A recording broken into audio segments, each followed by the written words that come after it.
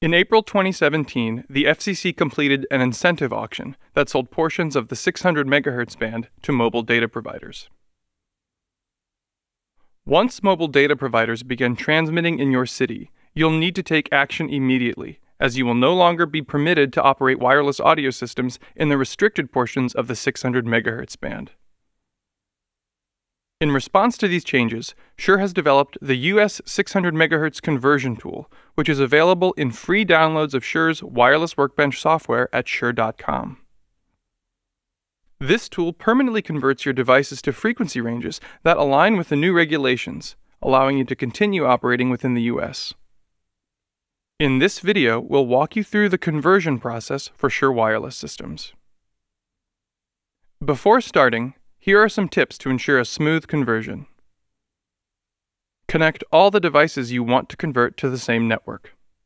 Install the latest version of Wireless Workbench and the Shure Update utility.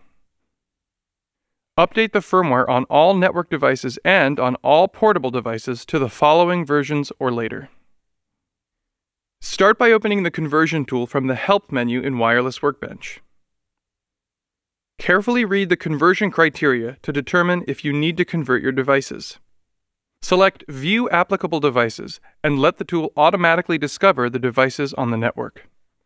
Only network devices that can be converted will be displayed in the list. Next, select a conversion option for each device. Choosing Convert will remove the restricted bands of the 600 MHz tuning range from your device. Choose Do Not Convert for devices you want to remain unchanged or want to convert at a later time. Remember, device conversion is permanent and cannot be reversed. If you've already converted your networked gear, select Skip to go to the next step and convert your portable transmitters and receivers. Select Apply to finalize your conversion choices. Your device will reboot and the new band name ending with the letter A will appear in the band listing. Review the confirmation screen to make sure all your network devices have been successfully converted. In the event of an error, choose the Back option and try again for any devices that have not been converted. Before retrying a conversion, check your network connections and make sure that all software and firmware have been updated to the latest versions. Alternatively, you can check the conversion status by viewing the tuning band of your device. If an A appears after the tuning band, your device has been converted. When you have finished converting your networked devices, the next step is to convert your portable transmitters or receivers. Remember to have the latest firmware installed and make sure that your batteries are charged. By design, any converted networked device with an infrared port can be used to update any portable, regardless of product family or model number. Start by enabling conversion mode for a network device to use it as a conversion station. It's okay to enable multiple devices.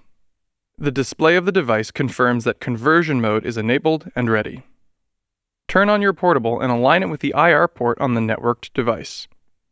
Hold for 3 to 6 seconds.